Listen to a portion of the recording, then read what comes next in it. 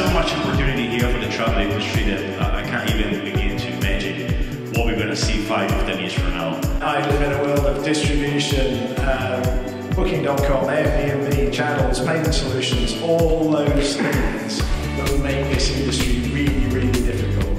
It really is about helping industries, helping the world, helping creating a better world, I guess. And that's why we're building open source platforms.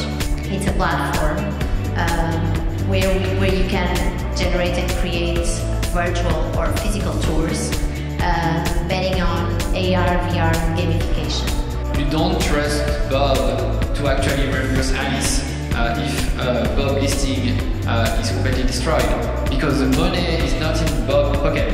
The money is in the smart contract. But travels can be resolved, even if they are not used by anyone. This is really, really, really deep. It's really important.